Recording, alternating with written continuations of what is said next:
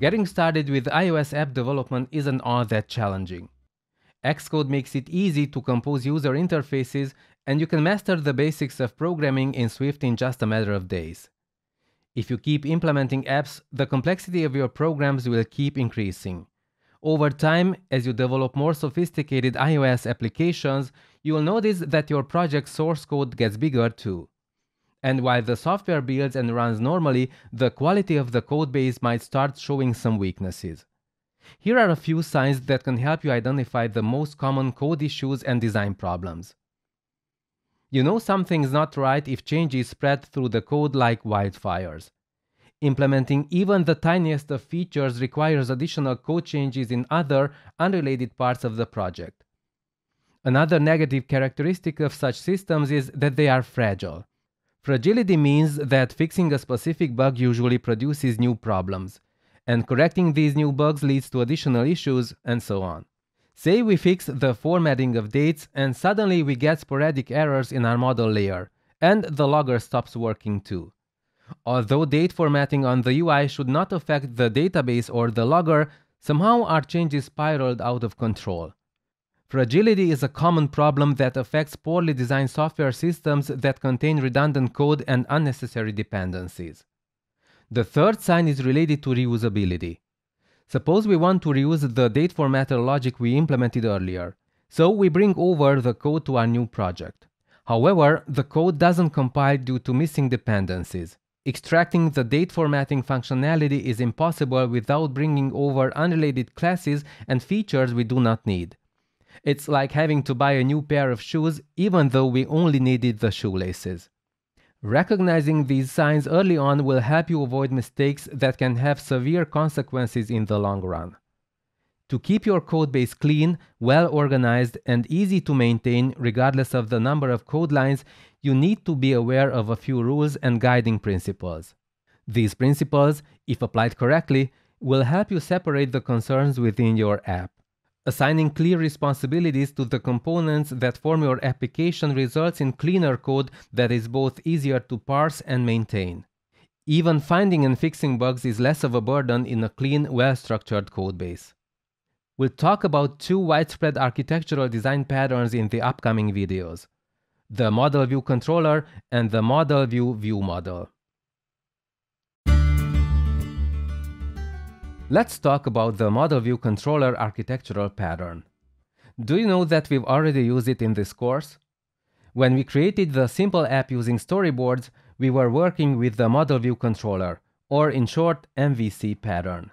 Open up the project from the exercise files chapter 5, 0502 and folder. This should look familiar to you since it's the project we built in module 4. Select the viewcontroller.swift file. This class represents the controller in the Model-View controller architecture, and its primary role is to receive and process user input and provide the user interface with information. We assigned an action to the Calculate button's touch-up inside event. Thus, whenever the user taps this button, the corresponding action gets triggered in the View controller.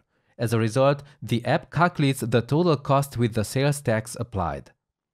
The View part denotes the user interface elements: the buttons, the labels, everything that the user is able to see and interact with. Let's click on the main storyboard. This will open up the storyboard editor. The document outline panel shows all the view elements included in the View controller. The model in the MVC pattern represents the application's data and the business logic. Although our basic application doesn't have a model, real-world apps usually require some data and a way to retrieve or modify that data. The data flows between the view and the model through the controller. The controller may convert the model data to the format expected by the view. Similarly, the information coming from the view may need to be converted to a format that's compatible with the model. Suppose the model stores JPEG images as binary data. The controller will turn the binary data into UI image instances, which in turn can be displayed using an image view. And if the user modifies the image, for example by applying a filter, the controller must convert the UI image to binary data before passing it back to the model. Apple simplifies the model view controller pattern by merging the view and the controller. SwiftUI relies on a different architectural pattern called Model-View-ViewModel. Let's explore MVVM next. Let's have a look at the SwiftUI project we built in Module 4. As you might have observed, this project doesn't have any view controllers. That's because SwiftUI applications do not follow the model view controller architecture. Instead, they rely on a different pattern called Model-View-ViewModel.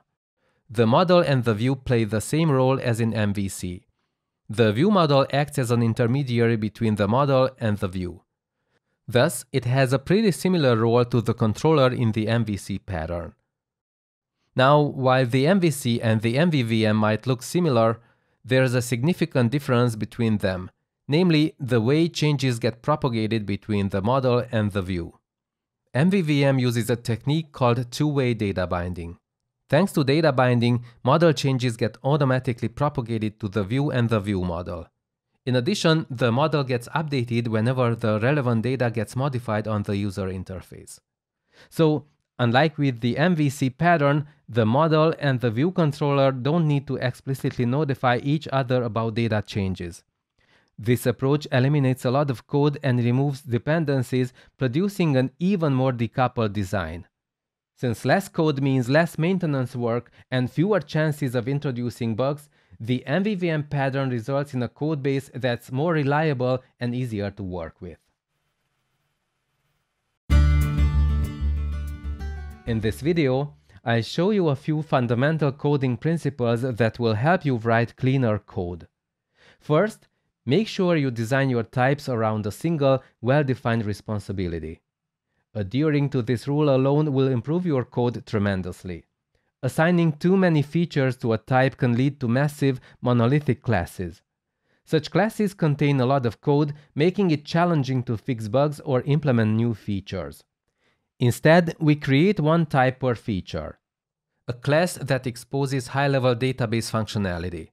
A class responsible for the encryption and decryption of sensitive user data. And a structure that wraps the helper methods used for date formatting.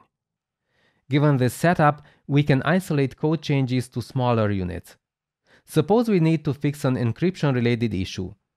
Those changes will only affect the class that deals with cryptography, leaving the other two untouched. In addition to assigning one well-defined functionality to a type, we should also limit the dependencies between our types to the necessary minimum.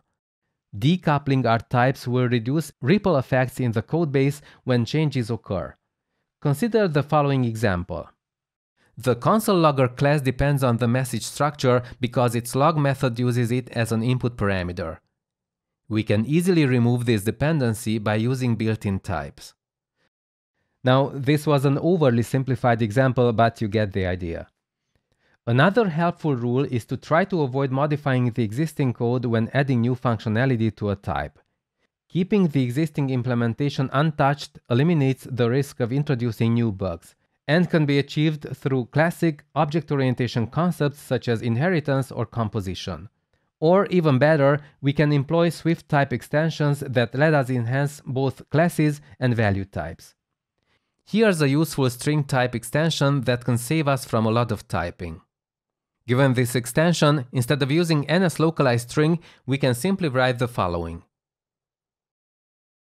Now, this is not a comprehensive list of clean coding best practices and rules, but it should definitely get you started.